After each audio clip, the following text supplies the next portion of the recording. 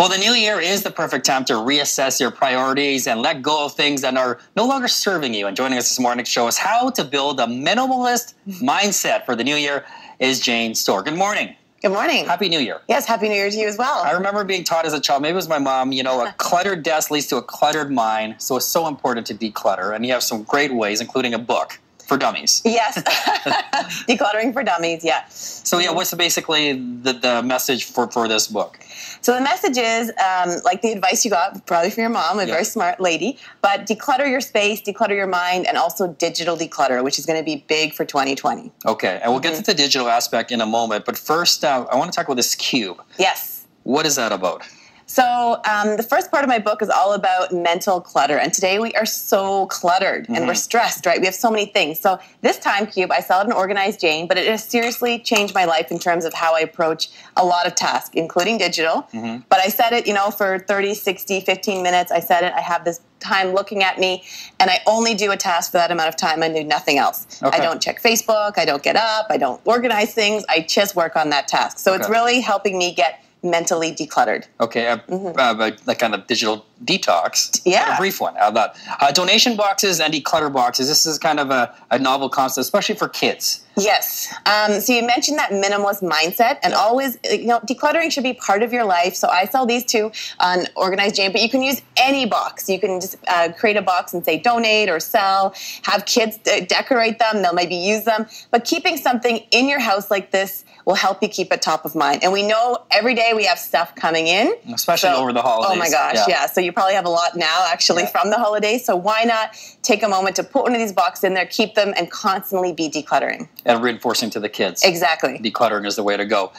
Speaking of over the holidays, a lot of shopping and receipts. Yes. What's the best thing to do to organize your receipts? So a lot of us might have boxes of receipts. I actually don't anymore. I had to go find a receipt. But you might have a lot of boxes with overflowing with receipts. So I say 2020 is the year to go digital with receipts. Whether you're an entrepreneur or just have a lot of receipts or from shopping, we need to always keep them. So I say take those receipts. There's lots of apps now that are super simple. Some are even free. Take a photo of it. It uploads the vendor, the amount, and then you can actually send it to your accounting software or you can file them. Okay. And then you can throw these away. Shred them and toss them. Exactly. Okay. You mentioned digital detox in terms of work inbox. That is honestly my New Year's resolution because I always have unread mail and I rarely delete and it just kind of grows. Yeah, so I brought my computer today because I think that 2020 is going to be the year that we need to focus on digital decluttering. And emails, receipts, and photos are the big ones.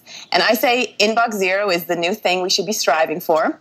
I say there's two types of people, one with zero in their inbox and one with 957,000. That's me. Yeah, that's me. And it's not a bad thing. Yeah. It's just the time we need to get organized with it. So really, there's a lot of courses out there. I'm going to be revamping a course on email management. Okay. But it's all about prioritizing and just really being ruthless and only checking them twice a day versus all throughout the day. When it comes to deleting, though, what's your advice in terms of when to delete? Right away or set a time at the end of the day just to delete your emails or a weekly basis, monthly basis? Because honestly, for me, it's like 3 to 6 months. Yeah, and if you have so many, I would do a bulk delete because if you haven't read those 7,000 emails in the last year, chances are you're not exactly. And chances are if they really need to get a hold of you, they will email you back. Or if you haven't read them now, just delete them and start fresh. Okay. Otherwise, twice a day, check your emails and delete right away. So just overall digital detox and decluttering, it honestly has the best effect is your mental health, improving it. Oh, yes, for sure. And it's a lot like going back to that. Even now we talked about kids.